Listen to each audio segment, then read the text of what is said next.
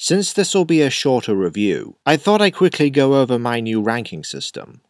I may also post videos re-ranking previously covered figures accordingly, though some examples will be shown here. Starting from the bottom of the barrel, we have Rust. Perhaps not 100% bad, but still, avoid like the hate plague.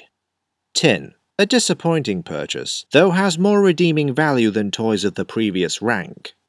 Bronze. Neutral territory. I neither like nor hate the figure, it's just okay. Silver. Pretty good. Not a must-have, but I still recommend the toy.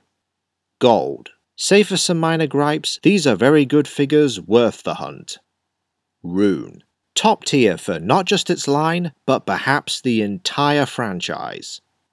From here on out, you're probably not going to see Rust and Rune that much, as there aren't many figures that truly hit either end of the scale for me. But for Rune at least, I think I know a con.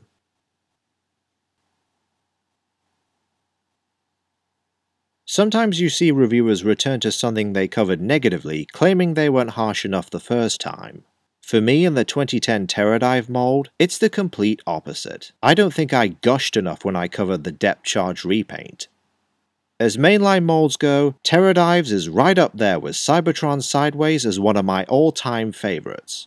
I said in my Hailstorm review that bots done in the movie aesthetic but don't actually appear in the films, or as I like to call them, the non-screen characters, tend to be better since the designs don't adhere to any existing character models. They can do whatever they want, and Terradive tops them all.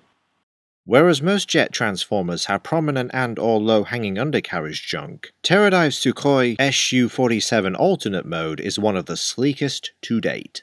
Mainly because the legs peg in at the sides with the front of the shins facing out, not unlike Cybertron Sideways. You might think this makes them too wide, but the main body is so slender on its own that the legs make up enough bulk for the jet to look and feel substantial, but still aerodynamic. Naturally, Terradive sports the same two features as depth charge, retractable landing gear, and weapon storage underneath, via the recurring C-clip system in 2010, Generations, and Reveal the Shield. The robot mode is also a sight to behold. Traditional jet transformers follow the scheme of cockpit chest, arms and legs fold out from underneath, with the wings hanging off the back one way or another. While the tail fins create the illusion of that last trait, the actual wings rest beside his legs, similar to Cybertron Sideways. The twin engines become arms, though much less doofy looking than Armada thrusts, and the way the nose cone and canards all fold up into a buff chest is inspired. Terradive's overall profile is that of a swift yet powerful gladiatorial combatant. The head sculpt in particular is just ruthless, like he's this universe's Lord Straxus. As I said with Depth Charge, the bot design evokes a Retiarius, even if that's mostly the trident spear accessory he wields. If he wasn't the first to come with such a weapon, it was certainly a rarity at the time. Posability is top-notch too. The head and hips are ball-jointed, the arms swing in and out, his knees are hinged while the elbows are double-hinged, and the shoulders, wrists, and thighs are on swivels. If you want to count his feet, they rock back and forth. I guess the only quote-unquote knock against this toy is, well, I've been spoiled on Depth Charge's deco. The colours fit the Maximal to a T, and it was such pure eye candy that this seems underwhelming by comparison. That's not to say this isn't striking at all, with the orange and black combo. Like Cybertron okay, there's a pattern for sure.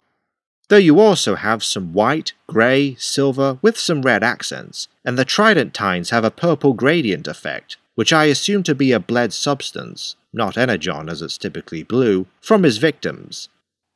Hardcore. If it wasn't clear by now, I love this mold, and Terradive himself is a worthy contender for my top 5 live-action movie toys, period.